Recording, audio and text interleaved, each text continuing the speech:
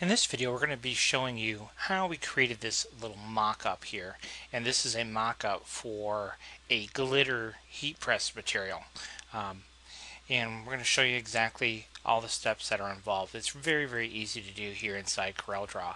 So first of all, let's just create an object. Now your object could be text, could be anything. So let's just go ahead and type in the word cheer. You could use Molly or whatever you want to do as a mock-up to show your customer. And then we're going to go ahead and change our font. And I use just a real basic brush script font. And then we could go ahead and make this as big as we wanted or as small as we wanted, whatever the case might be. But we'll just kind of leave it here for default. Now what I did is I went over to Google Images and I Googled this glitter-silver 2, and this is the image that I actually use for most of my mock-ups. So when I want to do a heat press glitter material mock-up, there's several ones here that you could actually use that would be pretty decent. But all I do is just drag and drop from Google right here into CorelDRAW, and so there is my image. Now I can make this much smaller because obviously or I could make my text bigger. Either way you want to look at it. So let's just say we want our text to be 8 inches.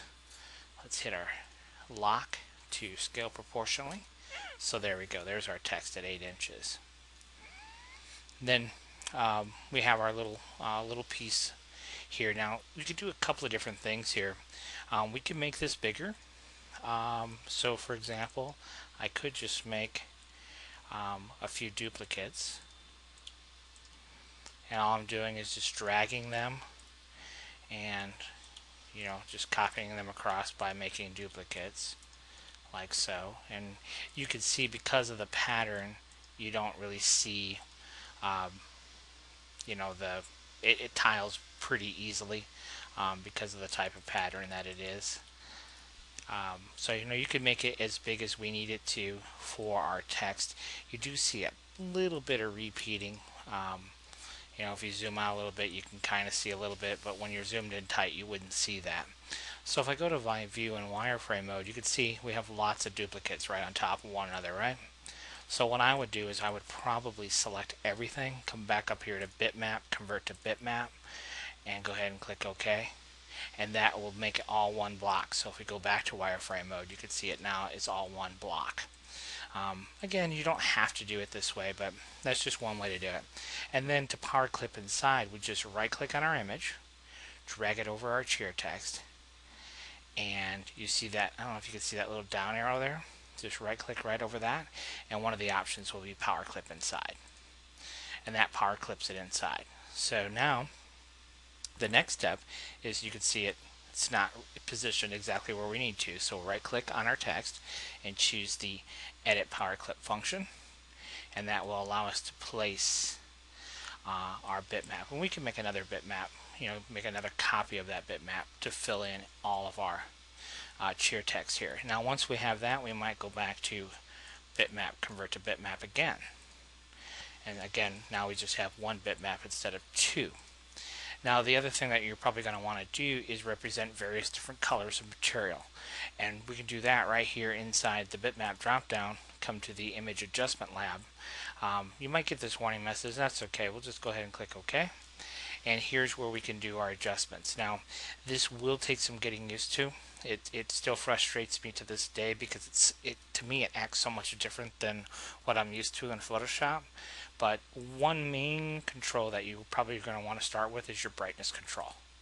Usually I lower the brightness control, maybe increase the contrast control. You really have to play with these and familiarize yourself what they do and don't do.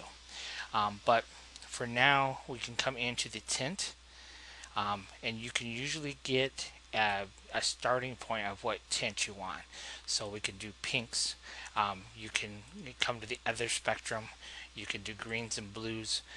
So you just have to kind of go back and forth, and then you can kind of adjust the brightness control to get the intensity. If we want a real bright pink, so you can come back in here and go that route too. And again, you can increase the contrast, and you can get, with you changing these values, you can get pretty much what you want to get. And these highlights and shadows, you probably won't see a whole lot of fluctuation. I don't typically use these a lot. It's mainly just brightness and contrast. Um, and uh, and then I adjust the saturation. You can see it's really bright. This is very, very noisy because of the difference of the extreme between the brightness and contrast. So you can see it's a lot less noisy now. So those are all things that you can adjust and get exactly what you want. And of course, like I said, the temperature controls. You can get your purples and blues, and all your different colors. You can go from one extreme to the other. Adjusting various controls and getting exactly the type of material you want. So let's do a pink one. So we'll go back over here. We'll come back over here. Go back to kind of a pink one, and then we'll adjust this. Get this just where we want it. I think I like more contrast. And then we'll really boost the saturation. And then we'll just adjust this pink slider. Yeah, maybe I like that right there. So I'll go ahead and click OK. And you can see I have a nice bright pink material now. And then you just right click on our bitmap to finish editing this level. And now you can see we have a nice power clip text there. So what I'll do here is I'm just going to draw a box around this, fill it with black, shift page down, push it to the bottom, and you can see we have a start of a really nice presentation for our simulated heat press material. The last thing to do maybe is to make a little glint, a little sparkle. And I've seen people talk about on the forums, I've seen people talk about going into Photoshop to do that. And of course we don't need to do that. It's an extra step that we certainly don't need to do. So let me show you how you can make a little glint real easy here in CorelDRAW. So here's how I would do it. Just a little example. Use a couple different tools. So we'll make a little sliver of a rectangle to start with, and then we'll give it a fill color. No outline, so we'll right click, get rid of the outline, and then I'm going to grab my shape edit tool. Now because it's a rectangle, we can't edit it, so we have to convert to curves. So I'm going to hit Control Q. We could come up to the arrange and convert to curves that way too. And then I'm just going to double click to add a node, double click to add a node roughly center, double click to add a node roughly center. Up top here, double click to add a node roughly center, and then just delete these two end nodes there, and this one here, and this one here. So you get kind of a shape like that. Okay, and again, you don't have to be real perfect, and we can stretch this out, something like that. Okay, so then I click on it again, and I get these rotation handles. If I hold my control key down, and then right click, that makes a duplicate, and then do it again. Right click to make a duplicate. Do it again, right click and make a duplicate. And we could keep going. You could split the difference there, split the difference here. You could put as many as you want. I don't want that many. I usually do this, and then usually the middle ones here, I usually make just a little bit smaller.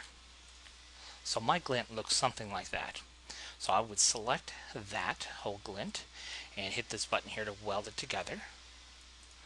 Give it a white fill, typically, and then bitmap, convert to bitmap. Now if I take that glint, an invisible glint, it's there, and I hover it over, now you can kind of see more what it looks like.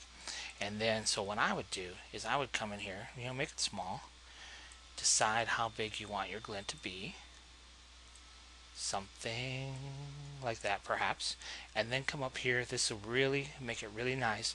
Come up here to bitmap, come up here to blur, and Gaussian blur. And then I usually use a 2 pixel Gaussian blur. We can hit preview to preview what it looks like if we want to bump it up.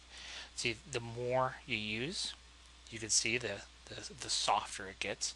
So it's really a personal preference, what we like. Let's do 2.6, click OK. And then we have a nice little glint there. Very nice. And we just right click to make a few duplicates.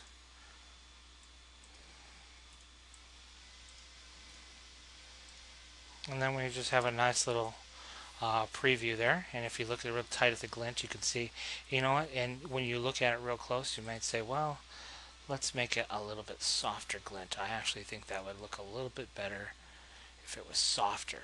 And see, yeah, I think that like actually does look a little bit better softer like that.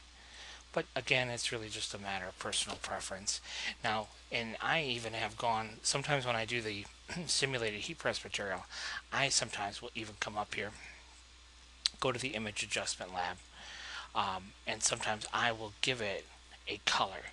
So maybe we'll come down here, sometimes give that glint a color.